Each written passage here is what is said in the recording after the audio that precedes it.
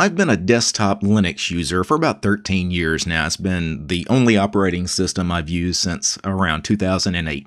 And in those years, I have distro hopped many times, hundreds of times probably, and I've window manager hopped dozens of times, and I've also terminal emulator hopped dozens of times. I've always been searching for the perfect terminal emulator, so I've tried out most everything out there, all the popular choices, and one of the ones that I used for a while was Termite. Termite was really the new hot terminal emulator that appeared on the scene a few years ago. I would say about 5 years ago, it really started gaining popularity because people were looking for an alternative to, at the time, Xterm and URXVT.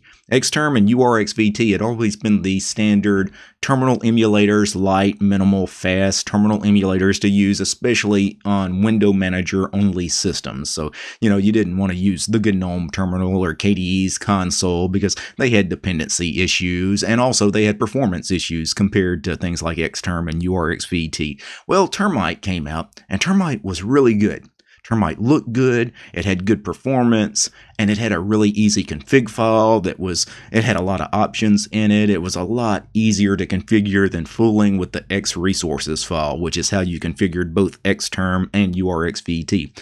So I actually ran Termite for a while, and it was fantastic. I really didn't have a reason to actually move off of Termite. The only reason I moved off of Termite was to explore some other terminal emulators, and in my exploration I found Alacritty, which Alacritty has kind of become my terminal emulator. My searching now is over. I don't ever plan to move off of Alacritty because it really gets everything right. It is extremely fast, very good performance with Alacritty. Now it's hardware based. It does GPU acceleration. So I know some people can't use Alacritty because there are pieces of hardware out there. There are computers and laptops out there that Alacritty doesn't run right on. So I know it is dependent on hardware, but on all of my machines, Alacritty is fantastic. So that's why I'm using Alacritty these days rather than Termite, but I still like Termite. Termite, though, because it gained such popularity a few years ago, Termite's actually the default terminal emulator on a number of Linux distributions out there. I believe Termite is actually the default terminal emulator on many of the versions of Arco Linux. Now, the problem with this is that Termite now is officially dead. The maintainer of Termite has made the GitHub repository read-only, and he's telling everybody to go and use Alacritty rather than Termite. So he actually updated the README yesterday. You can see README, and he has a comment here for the commit message is Termite is dead, use Alacritty. And he actually made a massive edit to the README where he explains exactly what is happening. And I'll read a little bit of this. He titled this heading here, Termite is obsoleted by Alacritty. You should use Alacritty instead of Termite. It has a keyboard-based selection mode inspired by Termite.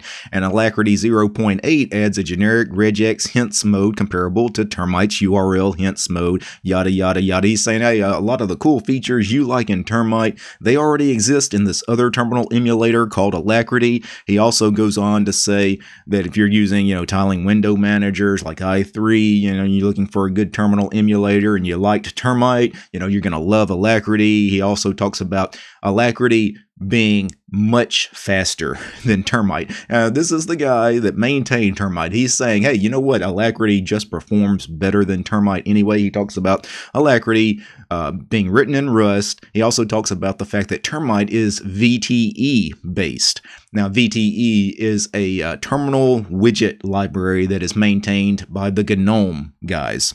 It's basically the widget library that the GNOME terminal uses. So they have this VTE library and there's some APIs to it. And that's what a lot of other terminal emulators actually use VTE, including Termite. But the problem that the maintainer of Termite mentions is that trying to work with some of the GNOME devs was challenging because he wanted things out of VTE that he just couldn't make work, and he was asking the GNOME devs to fix certain things, and they wouldn't fix certain things. Let me just read this third paragraph here. We strongly recommend against trying to continue the development of Termite with a fork. So he's saying don't fork it, don't try to keep this thing alive. He goes on to say you should contribute to Alacritty instead.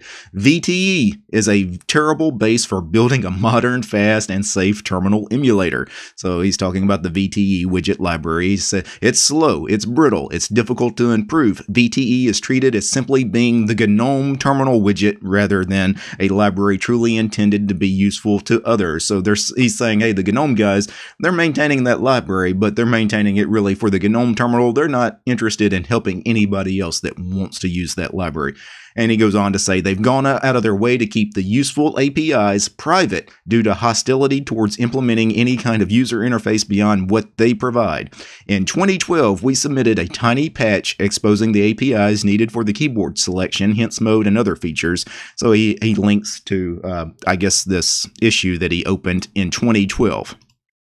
This patch here, and it was rejected, and some of the things that he wanted to do with VTE, I guess they rejected. They marked it as won't fix. So this was 9 years ago.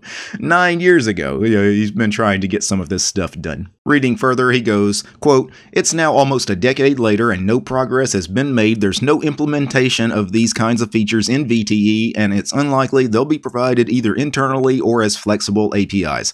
This is the tip of the iceberg when it comes to their hostility toward other projects using VTE as a library. So he's really complaining about the GNOME project. He says GTK and most of the GNOME project are much of the same. Avoid them and don't make the mistake of thinking their libraries are meant for others to use.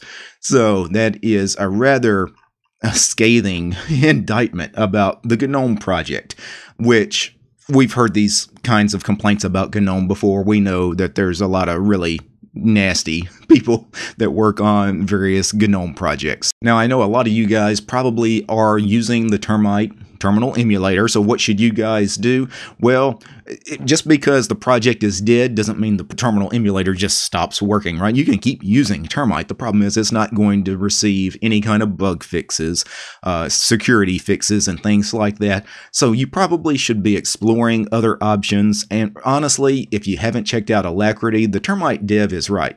Termite and Alacritty, they're actually rather similar as far as like the philosophy behind those terminal emulators, and I think you'll end up liking Alacritty more than you like Termite, assuming your hardware supports Alacritty, because Alacritty is GPU accelerated. Which means if you've got some hardware that supports Alacritty, Alacritty is going to be much faster than Termite. Now, in most things you're doing in the terminal, you really can't tell the difference in speed between one terminal emulator and another, but when you're doing really intensive stuff, compiling software and things like that, or, outputting a million lines of something, speed really matters on stuff like that, and you can tell a big difference between Termite and Alacritty on some of those kinds of performance tests. So I recommend you guys check out Alacritty.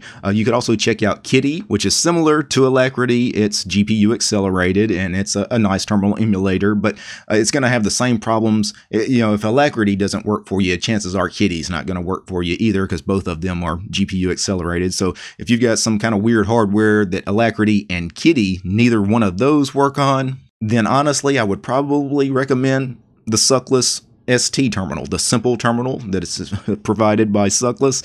It's actually a pretty good terminal emulator. You do have to patch it a little bit for some basic functionality, but the patching isn't that difficult. And once you have ST patched, it's a pretty dang good terminal emulator. For those of you that are running Linux distributions that ship with Termite out of the box, maybe Termite's the default terminal emulator on the system, I strongly recommend you guys go tell the maintainers of your Linux distributions that Termite is dead, and they probably need to start exploring other options now, so that in upcoming releases of their distributions, maybe they'll move to Alacritty or some other terminal emulator that is actually being actively developed. Now, before I go, I need to thank a few special people. I need to thank Ebsy, Dallas, Gabe, Lou, Mitchell, Alan, Akami, Arch5530, Chuck, David, the other David, Dylan, Gregory, Lewis, Paul, Polytech, Scott, Stephen, Smin, Wes, and Willie. They are the producers of this episode. Without these guys, this episode you just watched about Termite being dead it wouldn't have been possible. The show is also brought to you by each and every one of these ladies and gentlemen as well. All these names you're seeing on the screen right now. These are all my supporters over on Patreon because the DistroTube channel is sponsored by the community. I ask for your support. Look for DistroTube over on Patreon. All right, guys. Peace. Rest in peace, Termite.